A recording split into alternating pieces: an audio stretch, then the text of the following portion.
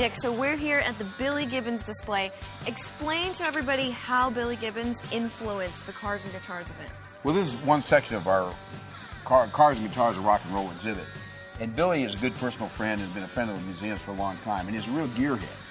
So I was talking to Billy, and I said, Billy, I'd like to borrow a couple of your cars, and we'll do in the Hollywood Gallery, we'll do a display of your cars and your guitars.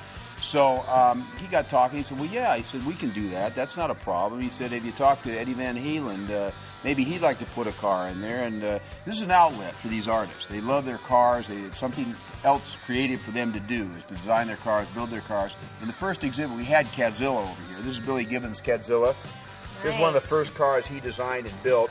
This is also one of the first cars that Boyd Coddington, a world-famous designer and constructor of custom cars and hot rods.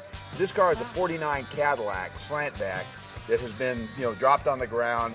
It got a big motor in it. It's all customized by Boyd Coddington. And then the Slampala over here is a 1962 Chevrolet Impala, and it's called Slampala because the car slammed on the ground. That's an expression for putting the car down low, particularly in the front. Slamming the car is down on the ground. And this one? And Hogzilla. This is Hogzilla. This is also done by Coddington. This is a Harley Davidson that was also designed by Billy, but it's got the same lines as the Cadzilla. So it's a Hogzilla. It goes with the Cadzilla. The relationship between automobiles and music, and particularly rock and roll, goes way back to right after World War II.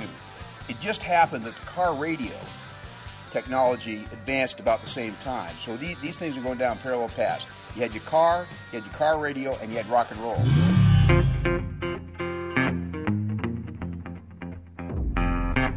All right, Dick, so tell us about this stock Nova. Why is this in the exhibit? Yeah. This is Chris Isaak's car.